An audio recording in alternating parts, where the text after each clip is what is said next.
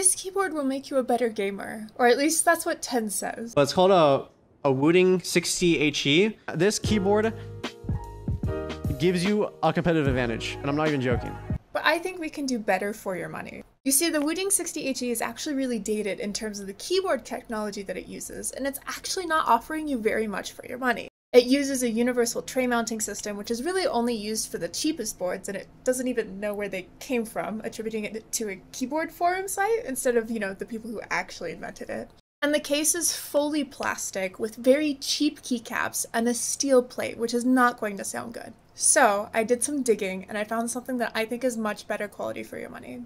This is the Boog 75, and while I know the name leaves a lot to be desired, I promise you it delivers so much more than the Wooting. It uses the exact same technology as the Wooting, down to having the same manufacturer for the Hall effect switches. It allows for variable actuation points that you can set in the software, and allows you to set the actuation points of individual switches, just like the Wooting. But where it starts to kick the absolute out of the Wooting is when it comes to the fact that this is a gasket mounted alu case with an aluminum plate instead of a steel plate. It also sounds like this, stock.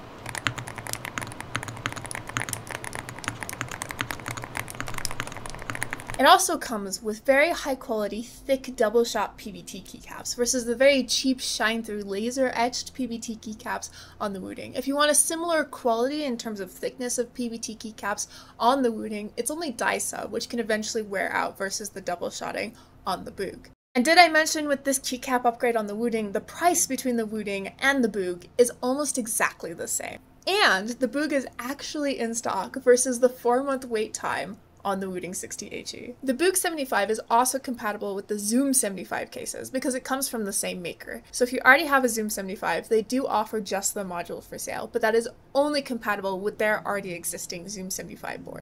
This means that if you don't like the aesthetic or the color options offered for the Boog, you can take the Zoom 75, buy that, and put the module in that. But that will be significantly more expensive. Now I will admit, the Wooting 60HE has a module that slots into literally any tray mount case. So if you want to buy the module just to use in a case that you already have, go for it. But if you're buying pre-built, the Boog is the way to go. Now before you think I'm just talking up the Boog, there is one downside besides the name.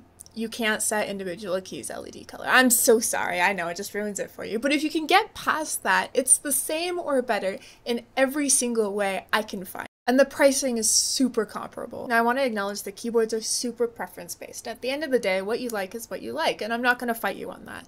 But I do think that the Boog offers the exact same performance in gaming while offering a much better typing experience overall at almost exactly the same price as the Wooting 60HE while fulfilling much quicker as well. Let me know what you think. Let me know if you have any questions. Let me know if you think I missed anything. And I've left a link you know where if you want to check it out for yourself. I'll see you next time. Happy typing.